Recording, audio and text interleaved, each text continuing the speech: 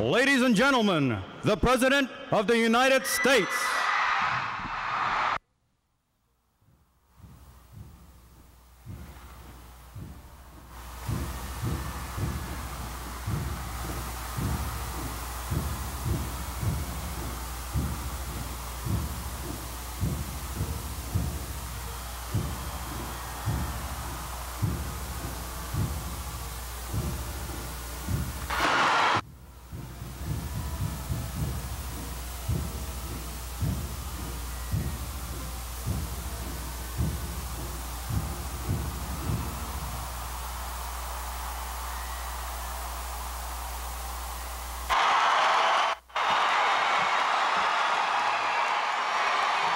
Thank you.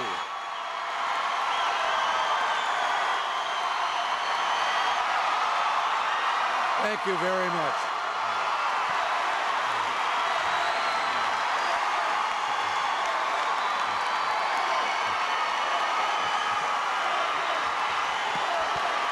Thank you.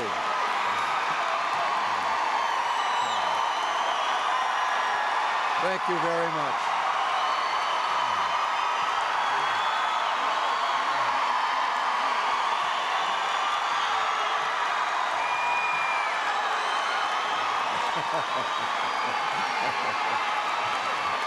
Thank you.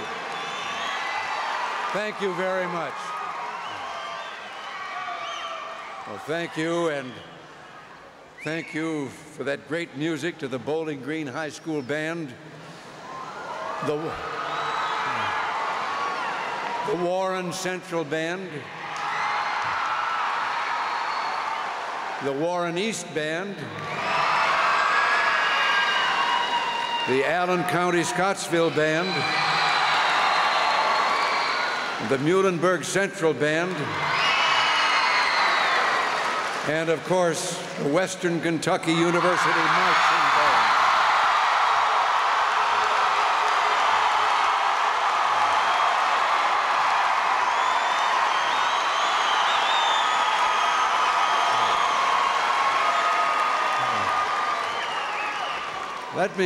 Let me say a special hello to Glenn Campbell, President Tom Meredith, Bob Gable, a great former governor of your state, Louis Nunn,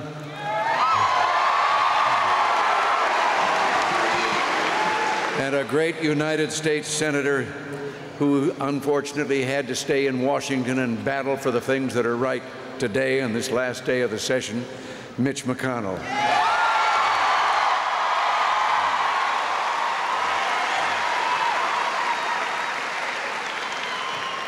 And let me also say hello to a group I take a kind of personal interest in, the College Republican Club.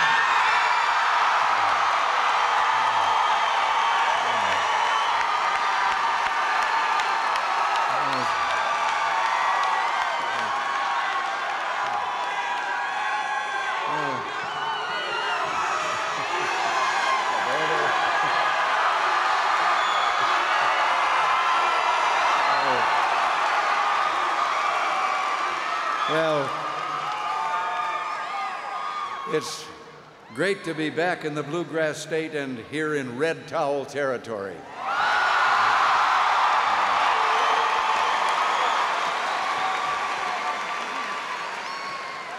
You know, I watched a certain debate the other night. I don't often feel sorry for liberals, but I came close.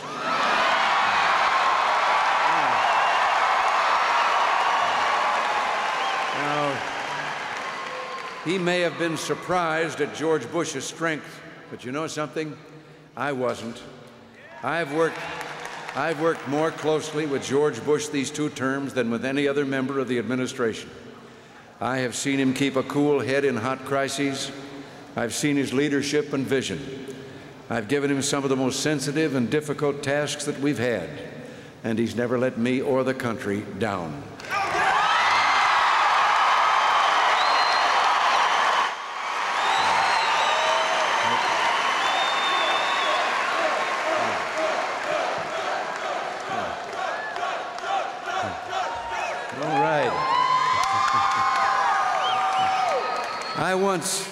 I once said that he's a great vice president, but I know and I've seen that didn't come easily. George Bush is a man of action. He's a man accustomed to command, and the vice president doesn't fit easily on such a man. But George Bush is also a patriot, and so he made it fit, and he served with a distinction that no one has ever matched. George Bush knows the importance of the values expressed in the Pledge of Allegiance.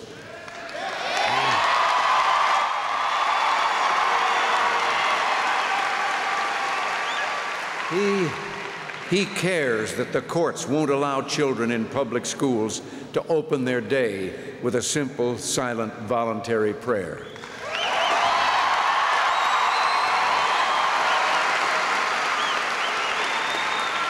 He believes that we must have judges on our courts who interpret the law and don't try to legislate.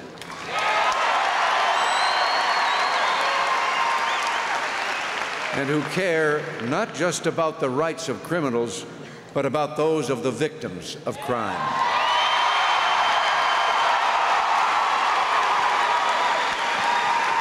And that's why the man I want to be the next president of the United States is George Bush.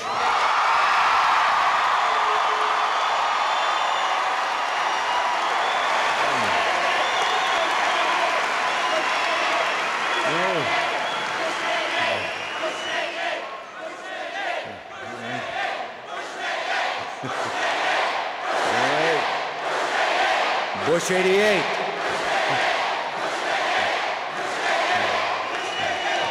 All right.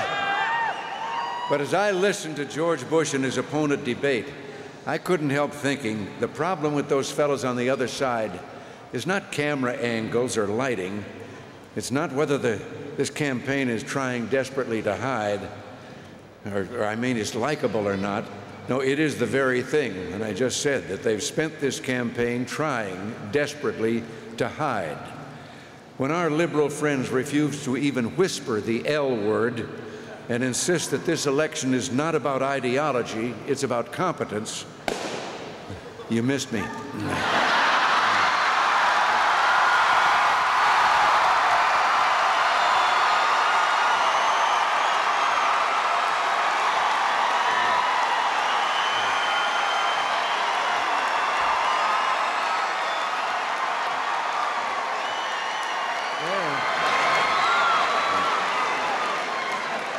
No, as I say, it's not about ideology, about competence.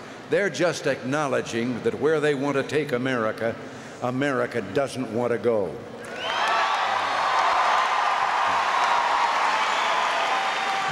But you know, the American people always have a way of figuring out the facts.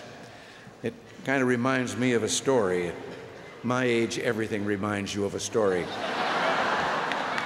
It was about one of our intelligence agents, and they were sending him over to Ireland, to a little village in Ireland, and there he was to make contact with another agent. They didn't know each other, so he had to have some method of recognition.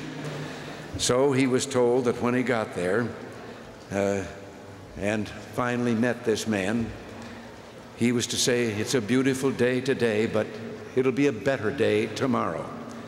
So he made his way to this tiny village and decided the best place to start. He walked into the local pub, said to the bartender, "Where would I find Murphy?" And the bartender said, "Well, if it's Murphy the bootmaker you want, he's on the second floor across the street." He said, "Then there's Murphy the farmer. He's just a half a mile down the road and on the left-hand side." And he said, "My name is Murphy." And the agent said, "Well, it's a beautiful day today, but it'll be better tomorrow." "Oh," he says, "it's Murphy the spy you want."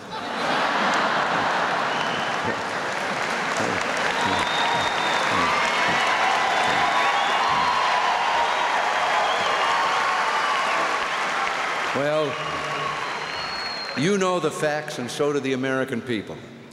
Our liberal friends have spent the last 3 months trying to dress up their agenda in our clothes, but somehow nothing fits. And when they say opportunity, they mean subsidies. When they say reducing the deficit, they mean raising taxes. When they say strong defense, they mean cut defense spending. No wonder their favorite machine is the snowblower.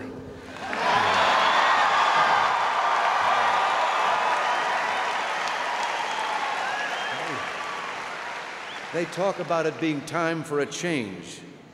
Well, where have they been the last 8 years? We are the change.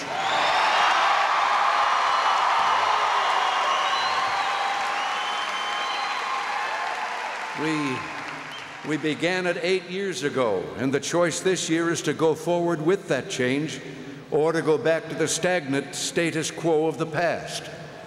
When George Bush and I took office, America was in the worst economic crisis since the Great Depression. High taxes and runaway regulations were driving America's families to their knees, pounding them with a 1-2-3 combination of inflation, economic stagnation, and unemployment. We turned that around.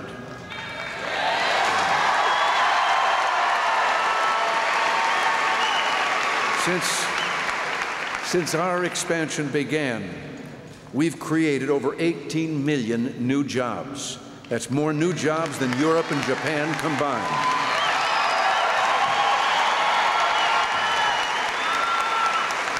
Today, we're in the longest peacetime economic expansion ever recorded. We're exporting more than ever before in our history, and a greater proportion of our potential workforce and a greater number of Americans are at work today than ever before in the history of the United States of America.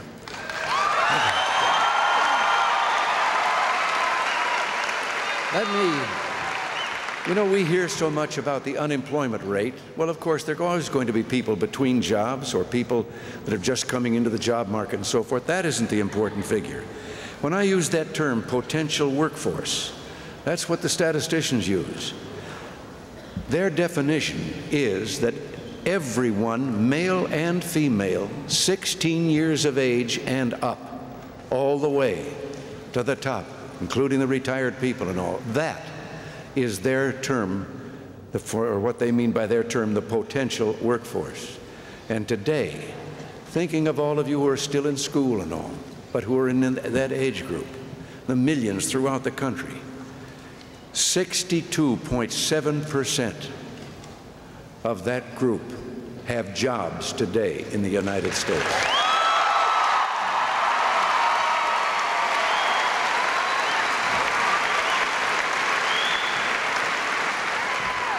Between 1977 and 1981, I don't know why I picked those years.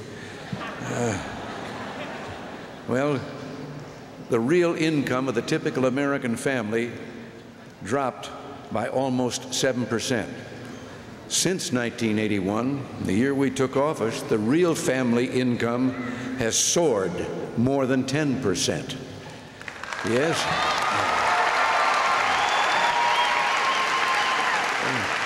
8 years ago, the last liberal administration turned the lights out on Main Street America. We've turned them back on, and with George Bush in the White House, they'll be on to stay.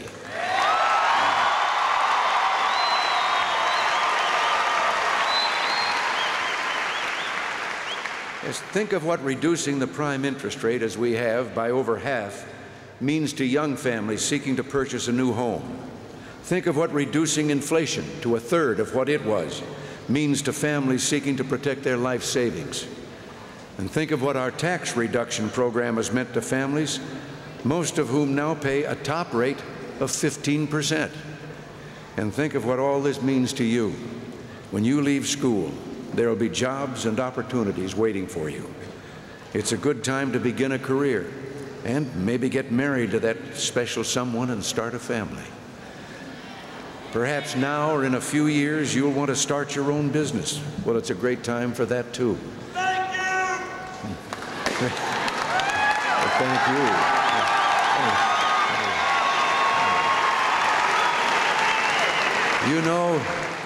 you. You know that for every business that has to close up shop and quit today, 6 new ones go into business and start.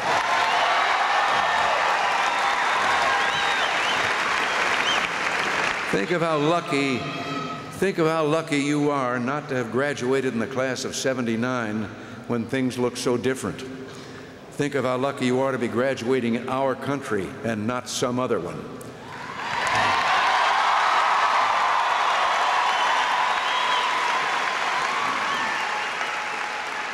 Yes, what you heard in a recent debate, I've often echoed in my talks with the leaders of many other nations. I've heard that, I should say, in those talks. Today, the United States of America is the envy of the world.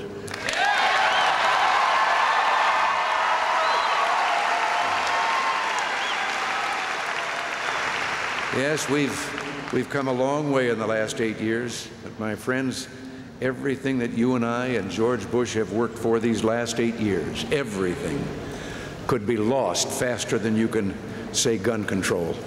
Yeah.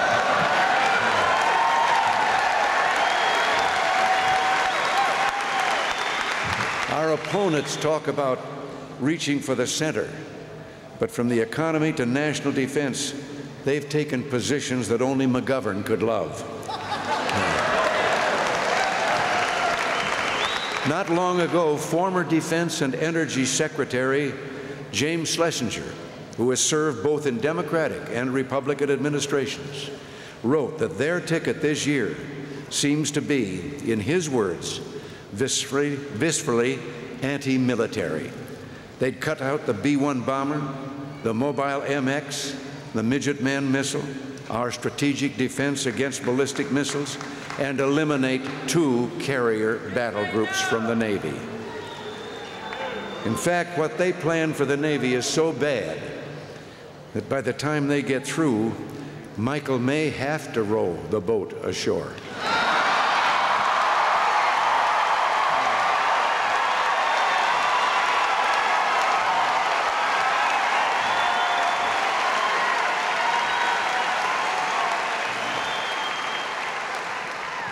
Our opponents talk about wanting a conventional defense initiative to improve our conventional armaments as if it were something new, and supporting it shows that they support a strong defense.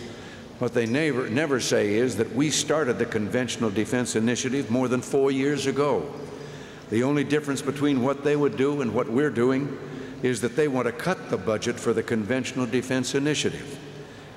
You know, sometimes I wish that someone would tell our opponents that the men and women who fly the planes, stand guard at the outposts, and drive the tanks of the nation are engaged in the deadly serious business of defending freedom.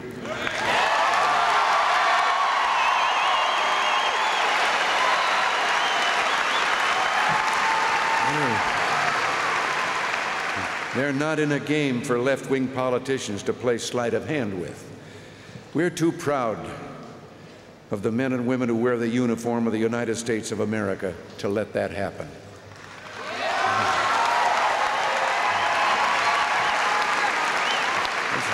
It's the same old liberal agenda they're pushing: less defense, more big government. For example, as part of their so-called pro-family agenda, they propose federal child care assistance. A little while ago, I told another audience that under this proposal, if parents want assistance and they also want to leave their child with his or her grandmother, the grandmother will have to be licensed by the federal government. After I spoke and said that, a reporter called one of the congressional staffers behind the bill and asked if it was true that grandmothers would have to get federal licenses to take care of their own grandchildren.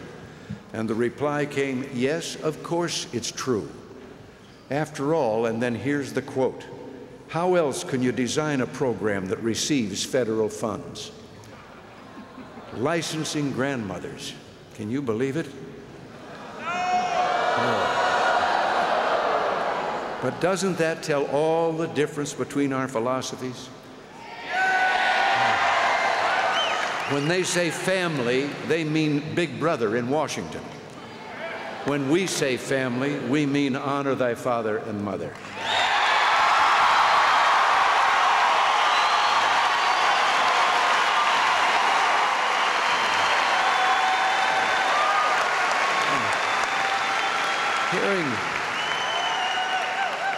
Hearing all this, maybe it won't surprise you that this year we have an opposition candidate for president whose appointees to his state's Supreme Court have been described in the words of legal authorities who have studied their record as, and I'm quoting now, fervent proponents of the liberal social agenda committed to imposing it through judicial decree.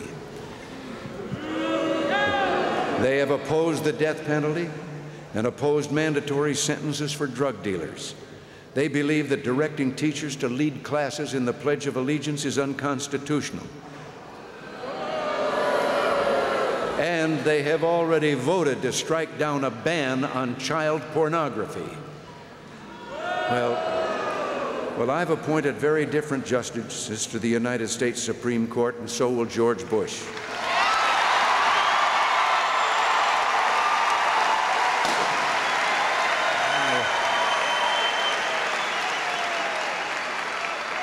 Now, our friends on the other side have promised that come January, the Reagan era is over. And they say their era will be just beginning. Well, let me ask you something. And could you give me an answer loud enough so they can hear it all the way to Boston? Come January, do you want Washington run by those whose only pledge of allegiance is to more government, more spending, and who have never let the taxpayers' dollars out on furlough?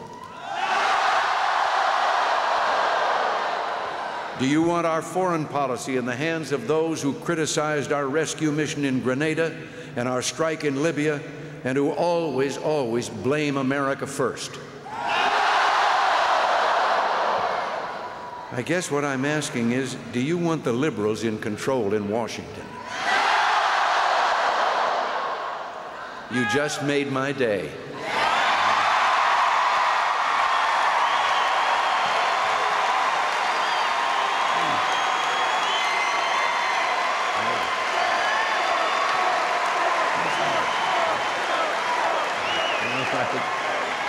Now, despite what the press is saying, this election campaign is not over.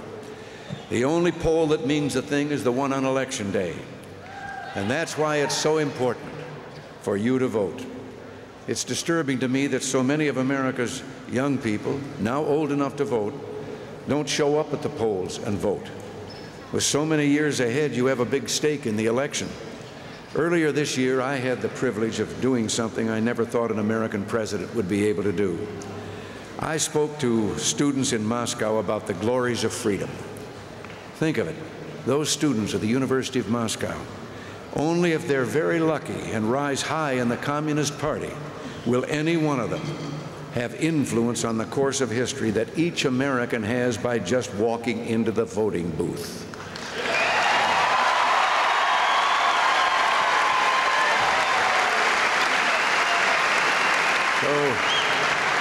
So let me ask you one or two more questions.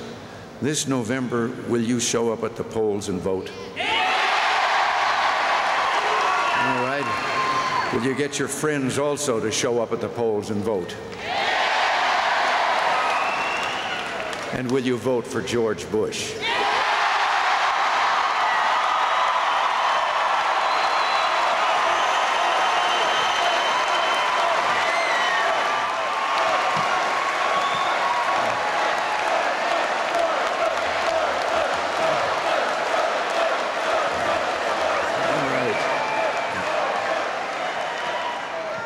So I just ask you to take history in your hands and win one for the Gipper.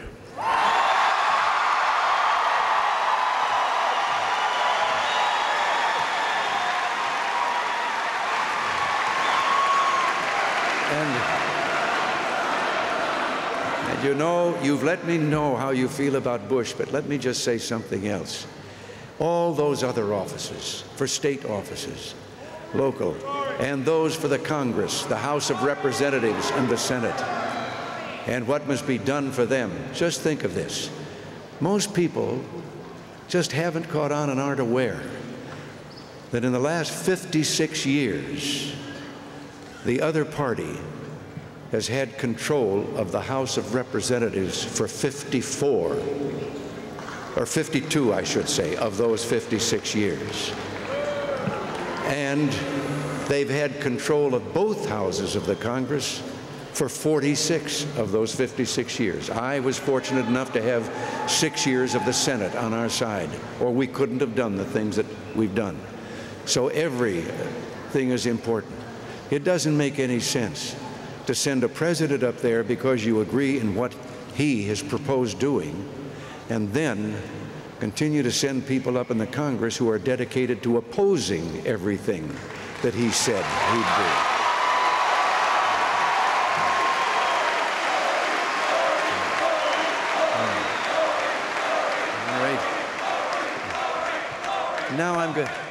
Now I'm going to take advantage of you and just have a little fun. I have a new hobby.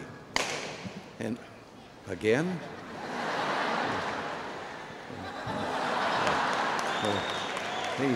This hobby is I've been collecting jokes that I have found can prove are made up by the people in the Soviet Union and that they tell among themselves.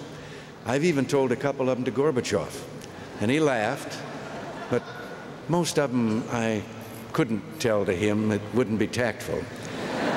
But it shows they've got a great sense of humor, and they've also got a little cynical attitude about their system. This one came up while we were there in the recent summit in Moscow. And the story, their story, that they made up to tell, has me in Gorbachev's limousine with him, and my chief of the Secret Service is in the car with me, and his chief security man's in the car with him. We're sightseeing, and we stop at a waterfall. We get out to look at this beautiful waterfall, and Gorbachev says to my Secret Service man, "Go ahead, jump, go over the fall." And he said, "I got a wife and 3 kids. So Gorbachev turns to his own man and says, "You, go ahead, jump, go over the fall." And the fella does. Well, my man goes down around the rocks around the fall to the bottom to see if he could be, if the other one needs any help or anything. Got down there and found him wringing out his clothes. And he said, when he said that, when he told you to go over, why did you jump and go over the falls? And the fella says, "I got a wife and 3 kids.